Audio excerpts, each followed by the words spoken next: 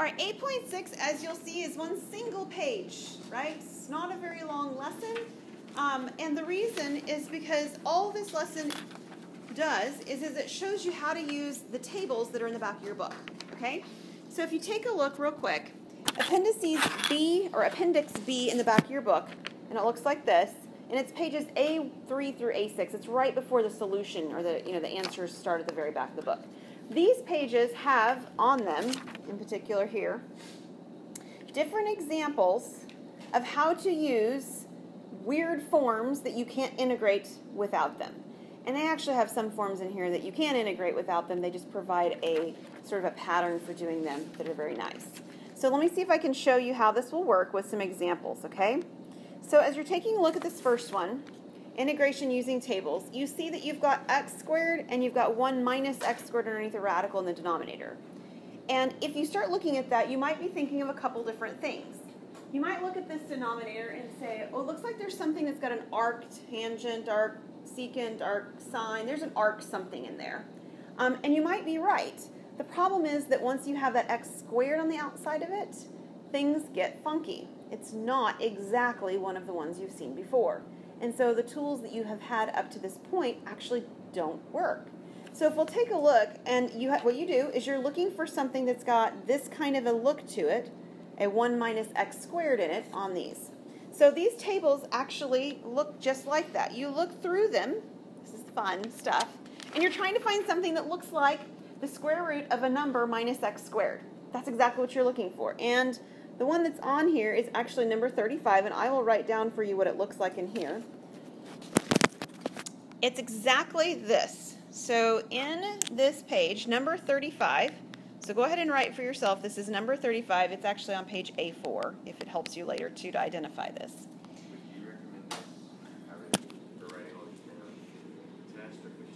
You're going to have these pages. So I would just make sure you've got these pages with you when you do the test. You don't really need like the whole book, obviously, but I would make sure you've got chapter 8 with you and these pages. It's just 2 pages, really. Okay. Number 35 says this. Where'd it go? It looks like the integral of 1 over u squared, square root of u squared. Oh, wait, I think I got the wrong one, because ours is subtraction with the variable second. Hang on. It's the next one. It's number 44. Number 44. U squared, and then this one is a squared minus u squared du. This is what 44 says, okay? The difference between this one and 35 was that the value underneath the radical was switched, which made the constant the second term instead of the first term. And our constant is our first term, right, of the subtraction underneath the radical. So as you're taking a look at this, what you're going to do is you're going to identify what a and u are in your problem. So what is our a in our problem? It's 1. What is our u in our problem? It's just x. So this is a really simple substitution step, right? And it tells you on this page what the result should be. It should equal negative the square root of a squared minus u squared over a squared u plus c. So this whole lesson is just figuring out which formula it matches, and then it gives you the answer. The most you ever have to do is a simple u substitution or a value identification. You're identifying the a's and the u's. And we may actually have, and we will here in a minute, actually have a legit u substitution to do. But this one's not, because a and x or u and x are the same thing. So our answer then is going to be this equals negative the same square root we have, which is 1 minus x squared, over a squared. Well, our a is 1. It's not very exciting. U, and our u is x, and then we have a plus c. It's easy, right? The hardest part is identifying which formula it is that's the right one. And as you see, I actually have the 135 is what I wrote down in my notes when I was looking for it, and I very quickly made a mistake, right? Because I was failing to look at the variable versus the constant. So you can make mistakes very easily, but when you get to the point on your test that you're doing this, I am going to ask that you identify which it is, which formula from the tables that you're using. So that if it is an issue that you identified the wrong formula, but you did what I just did here and you used 35 instead of 44, I know, and I'll be able to do partial credit accordingly. Does that make sense? Great. Let's do another one. Okay, so this one right here has an E in it, right? So as I'm taking a look at these tables, I'm probably going to be looking for something that has a variable with an E in it. And the reason you might look at this even and say, okay, well, but maybe there's a U substitution where U is equal to e to the x.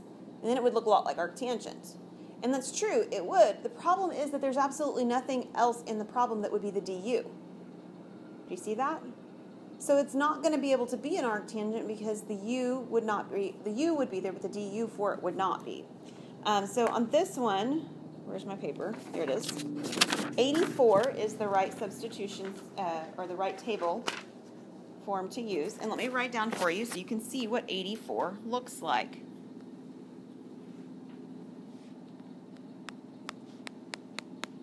On number 84, it uses the integral of 1 over 1 plus e to the u du.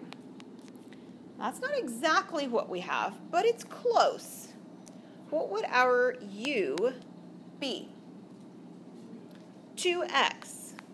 And if I did that, what would du be? 2 dx, which is not in my problem. But constants that are not in my problem are really not a problem at all, right? We just put a fraction in to compensate. And the fraction that we would put in to compensate, of course, is 1/2.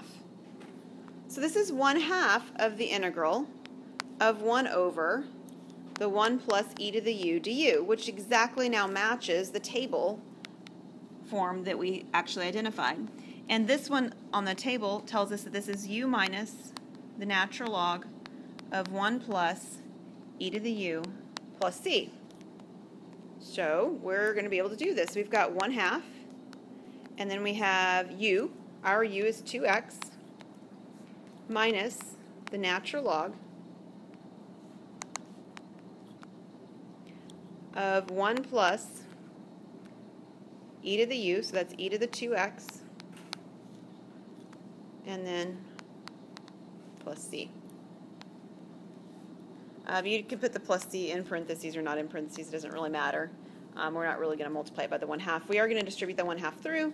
So I'm going to get x minus 1/2 natural log of 1 plus e to the 2x plus c. Notice the natural log does not have absolute values afterwards. Do you know why that's happening?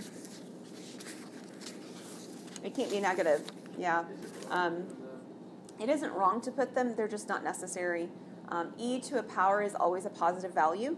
If you remember the graph of e to the x, so to speak, it's always above the x-axis, and then you add 1 to it, and it's even further above the x-axis. So that's why you don't see the absolute values there. All right, one more. This one is cosine of x over sine squared plus 1. Now, when you look at this one, and honestly, as you're looking at all of these, your first step should not be, let me go see what I can find in the table that has a sine squared and a cosine in it. Probably not be a most helpful step. Really looking to see what kind of u substitutions you can or you cannot make is the very first thing you should look at. So taking a look at this one, this is sine squared plus 1. You might look at this and first think, Pythagorean identity, and very quickly you're like, oh, there's a wrong sign for that to happen, right? If this were a Pythagorean identity, it should be 1 minus sine squared, not 1 plus sine squared. So Pythagorean identity gets like thrown out the window, and it's unfortunate. However, you do have the ability to identify a u substitution that will work. What would a u substitution be that would be helpful potentially here? At least worth trying. What was it? Yeah. If u is sine of x, what would du be? Cosine of x. And do you have one of those here? Yes, you do. Now, I'm going to change this for a second to being a v substitution, and the reason I am is because The tables are all in terms of u, and eventually here I want to identify them by comparing the u from the table with whatever's in my problem. So I'd like my variables to be different to make that comparison. So I'm going to call this a v substitution. As we do this, we can identify then that we have the cosine dx, that's the dv, and then we have 1 on the top, and then my denominator then is the square root of what? Right, the square root of v squared plus 1.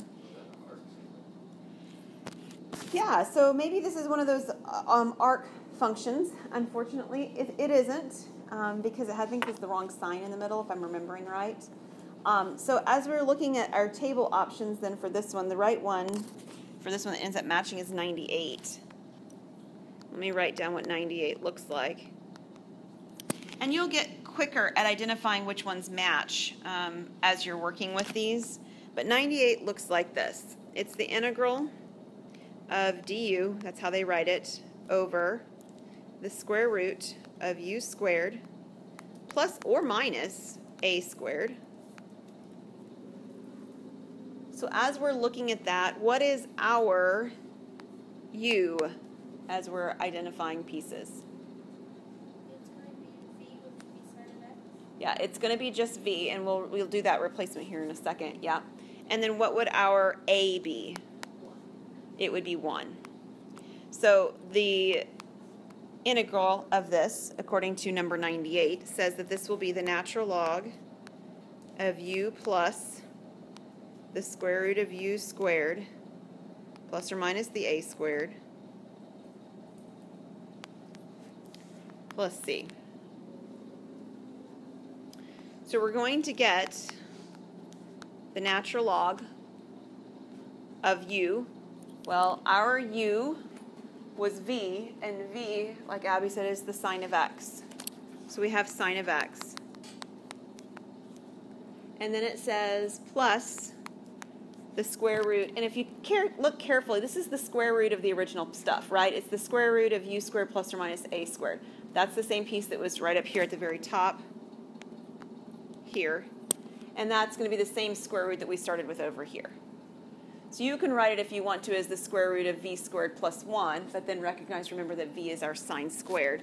So this is going to be the square root of sine squared of x plus 1. And it isn't plus or minus, it's whatever it was in the problem, and ours was plus. And then we have plus c. Absolute values are not in this particular problem as it's identified. Let me see if there's any particular reason on the why. Yeah, it's because when you have the sine squared right here, well, at least the radical part of it, the square root of the sine squared plus 1, that one's always positive, correct? And then we're adding it to sine. Sine x could be negative, though. I'm going to guess because they match, they can't be the same. It's not going to be negative because they're the same time. Yeah. Right.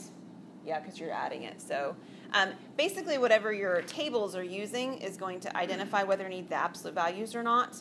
And this one didn't have absolute values in the table, so they aren't going to end up being necessary. And I think the reason is exactly what Evan was describing.